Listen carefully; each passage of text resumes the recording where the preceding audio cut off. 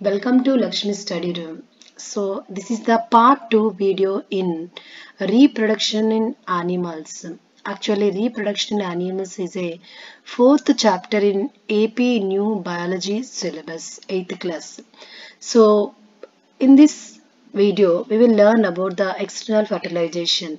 So what is external? Already we learn about what is sexual reproduction, asexual reproduction, and what are the fertilizations, extra fertilization types of fertilization, external and internal. So all these concepts we learned in a part 1 video.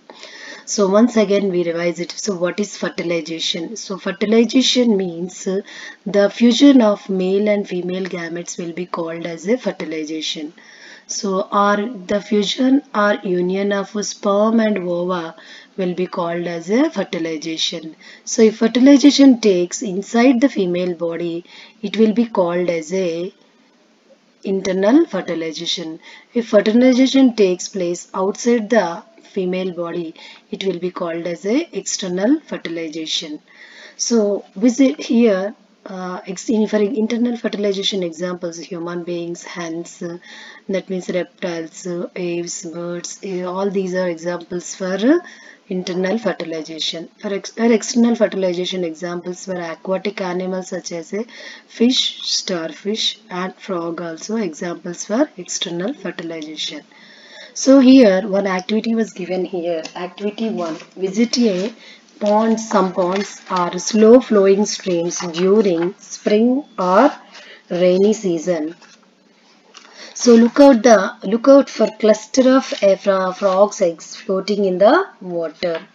So there the eggs. So write down the color and the size of those eggs.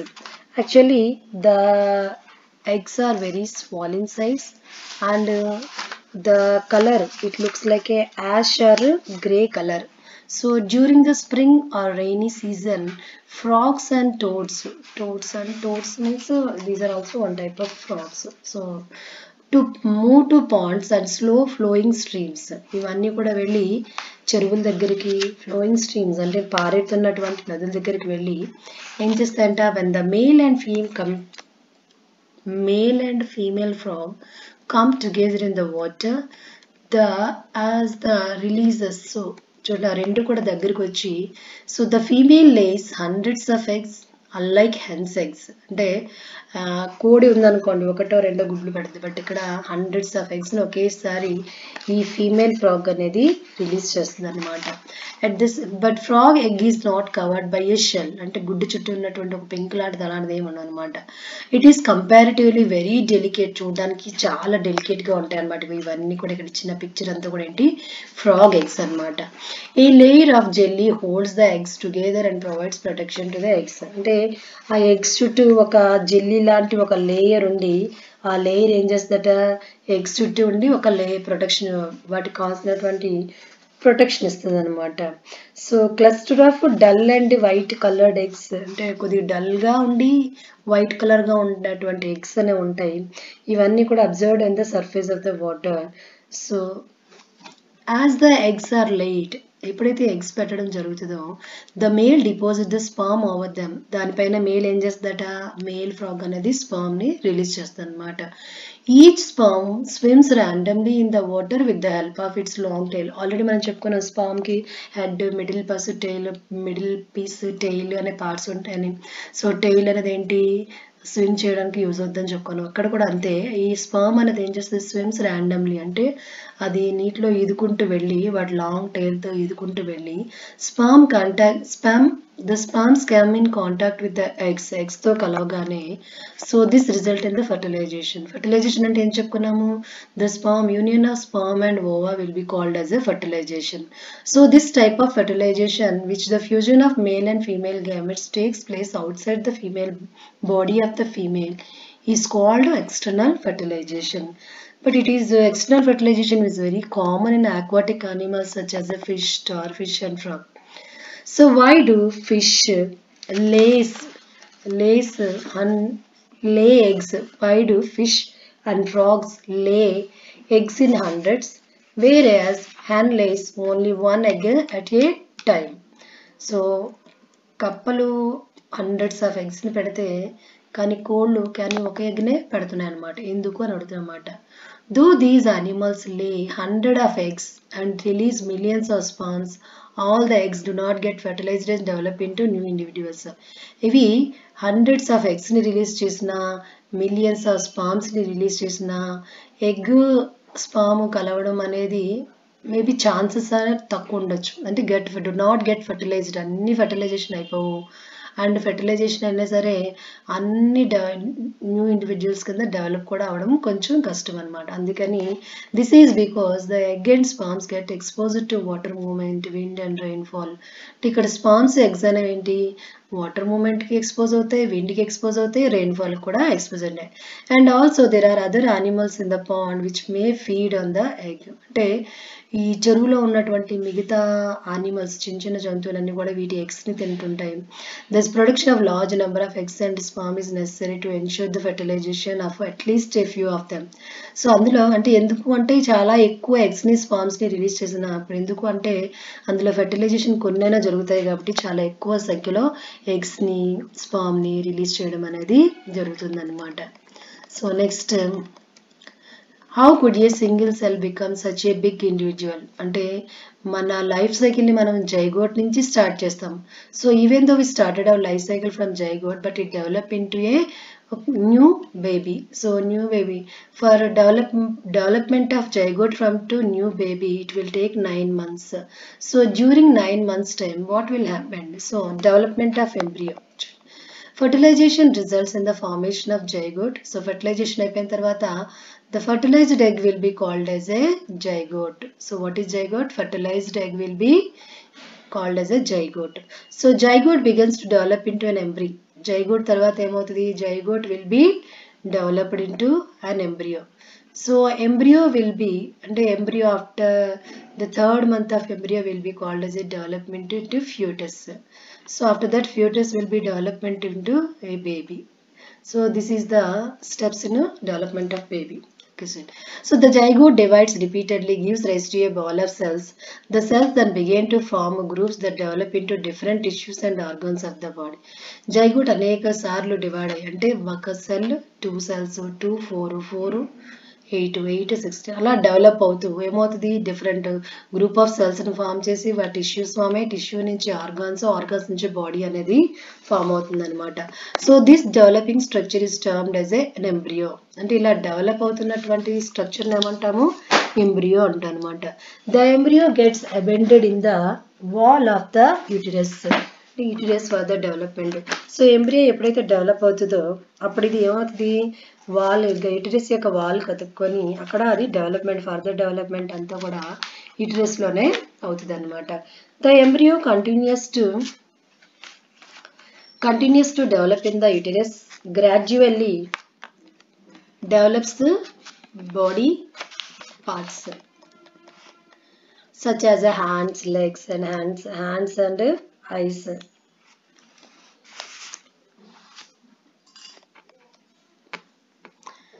Hands form చేసుకుంటుంది, legs, head, ice, years అన్ని form చేసుకుంటుంది అనమాట. The stage of the embryo win which all the body parts can be identified as a ఫ్యూటస్. ఎప్పుడైతే మనకి ఫ్యూటస్లో ఏం కనిపిస్తాయంట, what is ఫ్యూటస్? The stage of the embryo in which all the body parts can be identified. అంటే అన్ని body parts identify చేసేలాగా form అయినటువంటి ఎంబ్రియోని ఏమంటామంట? ఫ్యూటస్ అంటాం అనమాట.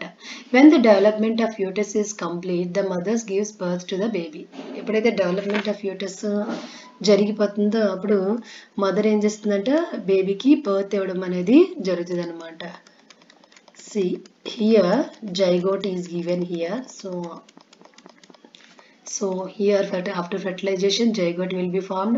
Zygote divided and see, one cell divided into 2 2 4 4 8. So it will be multiple divides and it will be formed as a ball like structure. See, so this one is a ball like structure. So this ball like structure move towards the uterus and it will be attached to the wall of the uterus.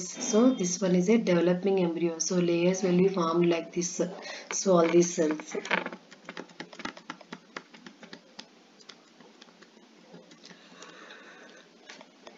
So utilize the development of baby. So the later the fetus will be formed like this. Development of your fetus will be takes place in the wall of the uterus. Later it will be divide and completely form all the parts. The fetus will be turned into baby.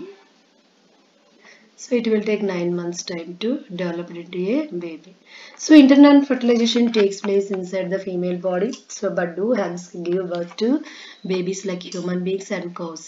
అంటే కోళ్ళు కూడా మనలాగా బర్త్నిస్తాయా పిల్లలకు జన్మనిస్తాయా cows ఇస్తాయా so you know that they do not they know then how are chicks Born let us find out soon after fertilization the zygote divides repeatedly and travels down the oviduct. As it travels down, many protective layers are formed around it. The hard shell that you see in the hen's egg is one such protective layer. అంటే గుడ్డు చుట్టూ ఉంటుంది కదా ఆ pink అనేది కూడా ఒక protective layer లాంటిది. So after hard shell is formed around the developing embryo, the hen finally lay the egg. ఎప్పుడైతే ఎగ్ చుట్టూ ఒక హార్డ్ షెల్ ఫామ్ అవుతుందో అప్పుడు hen అనేది ఆ ఎగ్ ని బయటికి రిలీజ్ చేస్తుంది అన్నమాట. The embryo takes about 3 weeks to develop into a chick. So అక్కడ ఎంబ్రియో అనేది కంప్లీట్గా డెవలప్ చిక్ కింద కంప్లీట్గా డెవలప్ అవడం కోసం 3 weeks or 21 days పడుతుంది. You must have seen the హ్యాన్ sitting on the eggs and provide sufficient warmth. అంటే కోడి గుడ్లు పెట్టిన గుడ్ల పైన కూర్చుంటుంది. సో అలా కూర్చోవడం వల్ల ఏమవుతుంది గుడ్లు కావాల్సినటువంటి వేడిని అందిస్తుంది అనమాట. Did you know the development of the chick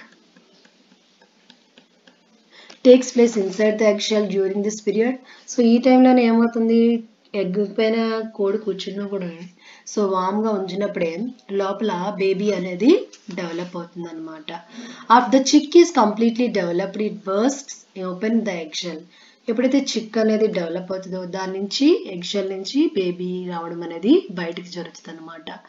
In animals which undergo external fertilization, development of the embryo takes place outside the female body. But యానిమల్స్లోని అది ఎక్స్టర్నల్ ఫర్టిలైజేషన్ జరిగే దాంట్లో డెవలప్మెంట్ ఆఫ్ ద బేబీ ఎక్కడ జరుగుతుంది out side the female body. So the embryo continues to grow with in there egg coverings. అంటే embryo development అంతా ఎక్కడ జరుగుతుంది with in the egg coverings. అంటే ఎగ్ కవరింగ్స్ లోపల జరుగుతుంది అనమాట. After the embryo develop the egg hatch. Embryo develop అయిన తర్వాత ఎగ్ హ్యాచ్ గుడ్ల నుంచి పొదగబడతాయి అన్నమాట. సో యూ మస్ట్ హ్యావ్ అంటే గుడ్లు డివైడ్ అయ్యి వాటి నుంచి పిల్లలు రావడం అనేది జరుగుతుంది అనమాట. So you must have seen numerous tadpoles swimming in the ponds and streams. మనం చూసినట్లయితే చాలా రకాల tadpoles అనేవి చుట్టుపక్కల నీటిలోని అలాగే చెరువుల్లోని వీధుతూ ఉంటాయన్నమాట. Next వివిపారస్ and ఓవిపారస్ animals. సో మనం ఈ లెసన్లో రీప్రొడక్షన్ టైప్స్ నేర్చుకున్నాం. Sexual and asexual, modes of fertilisation, internal and external. అలాగే ఇక్కడ types of animals viviparous and oviparous. So viviparous means animals which lay eggs will be called as a oviparous. Viviparous means animals which give birth to their young ones directly. Birth to their young ones will be called as a viviparous. So we have learned that some animals give birth to young ones while some animals developing in animals lay eggs which later develop into young ones. The animals which give birth to young